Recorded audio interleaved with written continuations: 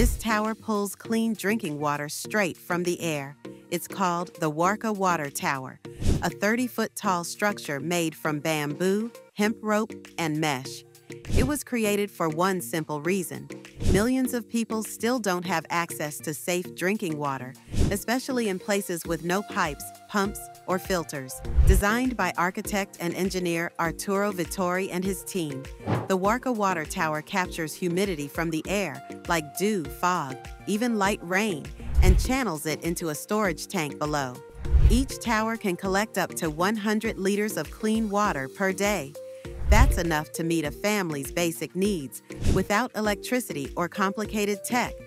What makes it even more remarkable is the design. It's an open source, meaning anyone, anywhere can build one, using locally available materials.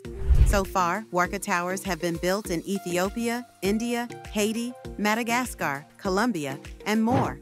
They take less than a week to build, cost between $500 to $1,000, and don't require any fancy tools, just time, teamwork, and local resources.